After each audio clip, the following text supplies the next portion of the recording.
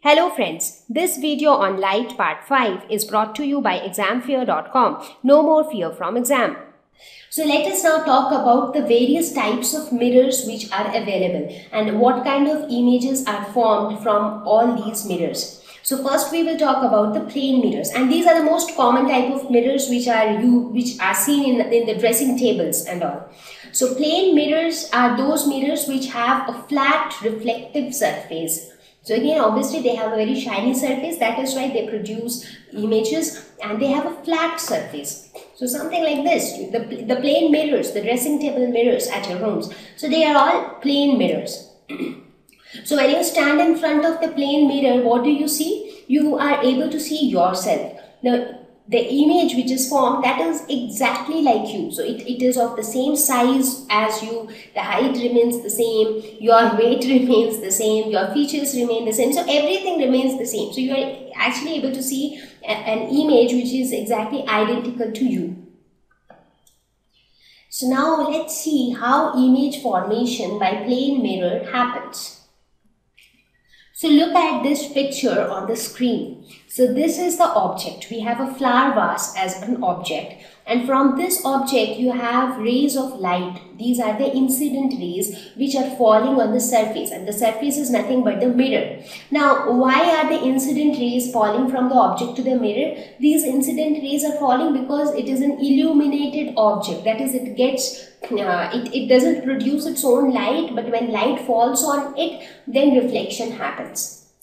Correct? So these rays fall from this mirror, fall from this object to the mirror. Now as soon as the rays fall on the mirror, what happens? Mirror has a reflective surface, a smooth shiny surface, therefore reflection happens. You see, each of these rays of light, all of them get reflected.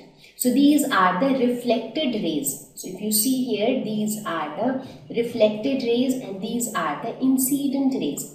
Now if you observe even more closely, and if you try to extrapolate these rays of light, you will see that the reflected rays of light meets at a point, and this is the point, and this is the point where the image is formed. So basically the image is always formed at that point where all the reflected rays meet.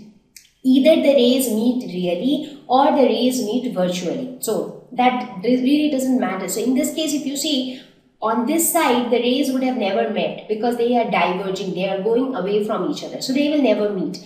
But if you extrapolate them on the other side, so they could meet at a point. And this is the point where the image formation happens. So basically we can say that the rays originating from object actually meet at another point after reflection.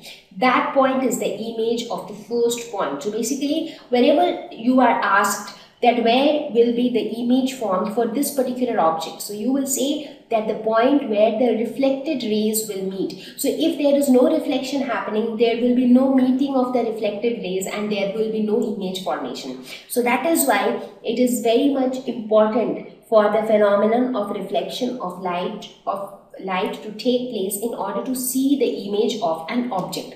So this is like the basic concept of image formation.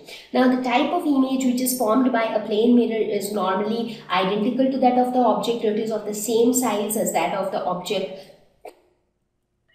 Thank you. Please visit www.examfear.com to watch more educational videos with a better experience. Please do not forget to like and subscribe to our YouTube channel for latest updates. Thank you once again.